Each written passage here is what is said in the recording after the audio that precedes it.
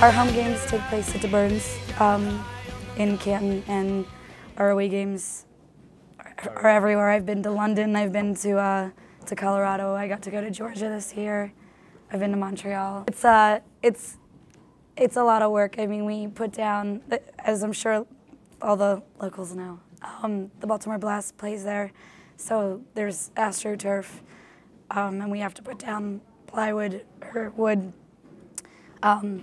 And we take sledgehammers and line it all up and make sure everything's even. And then on top of that, we have our own sport court that we have to piece together.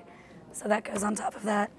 And then after that's done, it gets swept and mopped. And then people show up starting like 5 or 6 hours before the bout to lay the floor down, get the tape ready to tape the track out. People run to the bar and get kegs of beer, bake sale stuff. We stay after for like 2 hours after the bout, cleaning everything up. People like make stuff like buttons to sell at the bouts. It's very DIY. We love it, so we're gonna do it. If we somehow, one of the girls won the lottery and decided I'm fully funding this league, we would be ecstatic. But until then, we're gonna have to work to keep it running, and that's what we'll do. Players, volunteers, Derby widows or boyfriends or girlfriends or friends or sisters or brothers, everybody. It's not just the players. I'm a volunteer staff person, but I also help coach the Charm City All-Stars and the Night Terrors this year. Coaching is really behind the scenes in the practices, and then what I typically do really is a bench manager. So sort of run and control the game as it's going, and keep everybody aware of what's going on. The game of roller derby is played on roller skates. The players wear helmets, elbow pads, wrist guards, knee pads, and not much else. The track is flat, not banked. Each 30-minute half is broken down into shifts called jam. The group of 8 players at the front is called the pack. The pack is made of players who play the position of blocker. Behind the pack is the 2 jammers. The jammers are the most important players on the track and are marked by a large star on their helmet. When the whistle blows, the jammers try to skate their way through the pack and out the other side. But they will be met with the hips, booty, and shoulders of the opposing team's blockers.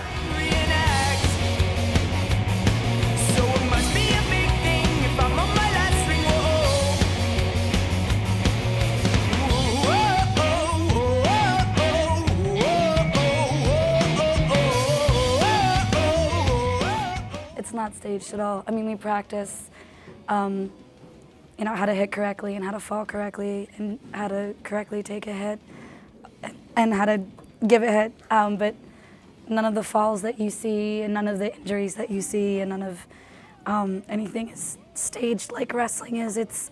I mean, the technique is practiced, but nothing's fake. My husband felt a little better knowing that it wasn't like it used to be, like fake throwing punches, stuff like that. It's still tough, and that's what attracted me to it. The challenge of it, the athleticism, the toughness of it. It's not exactly like Whip It.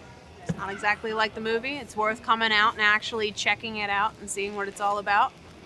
I guess that's kind of important because a lot of people ask about it and they immediately go to, oh, well, I saw Whip It. Well, it's so much more than Whip It. You pay to be on the league, yeah. We have to pay to cover renting the space here. We have to pay for our insurance that's required by WFDA, the Women's Flat Track Derby Association, just to play and be part of that. Pay to rent the space at DeBurns where we have the bouts, and then we charge ticket prices and stuff like that. It's completely packed with amazing personalities. Truly, through the whole gamut of careers and type of people this place holds.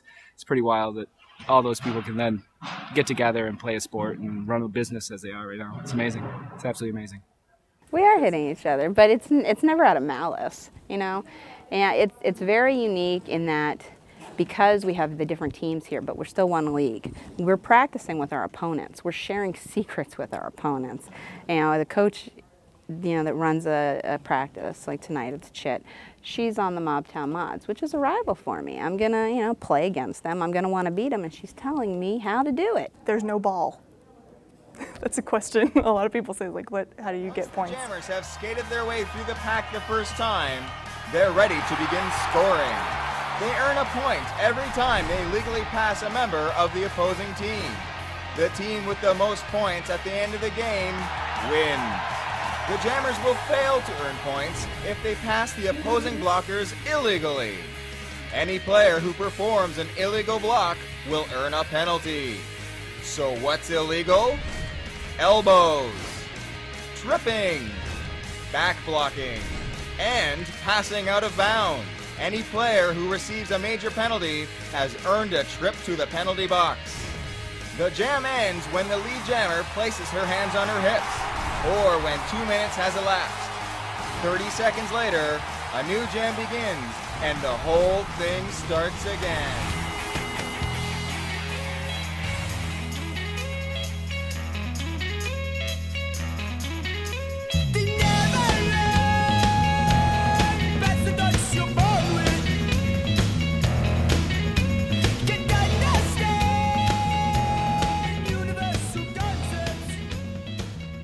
I don't have a derby name yet.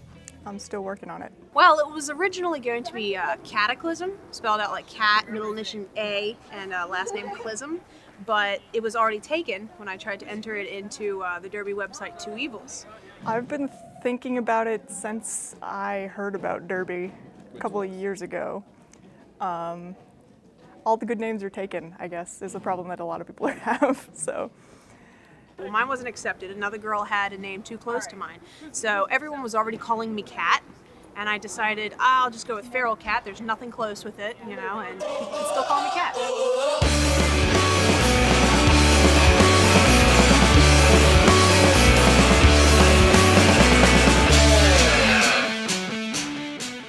Ornamental plasterwork, do restoration, ornamental of, you know, government buildings, historic buildings, stuff like that.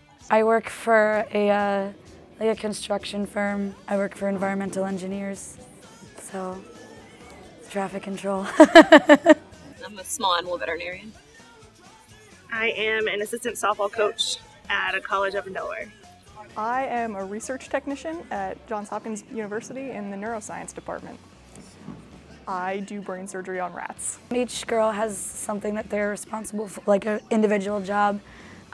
We have door bosses that take care of, excuse me, kind of overseeing when everybody comes in, and we have people that take the tickets and are marking off VIPs or comps that players get, or people run the merch booth. We have people that help out with selling food, that run our beer table, that make sure that the people show up to set up the floor. So everybody has not just their job when they're playing that day, but they also have a job that is involved with everything that comes together on game day. It is player run.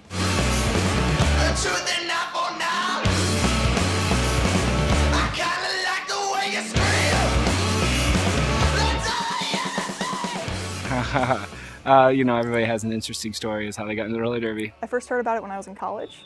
They were just starting a league there and had a bout at the local roller rink, and I went with one of my professors who tried to be in the roller derby back in the day. So she took me and we started roller skating just for fun. And I've been trying to get on a league ever since. It was between this and rugby, and I hadn't skated in years, so I went out and I started skating and immediately fell in love. Had to do it. I didn't know it at the time. I just thought it would be a different type of sport to do. But it became more than just a sport. It's really a community. I actually wanted to do the artwork and not actually play.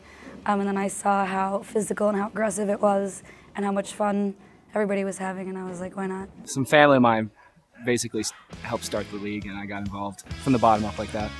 So you could call it nepotism, I guess.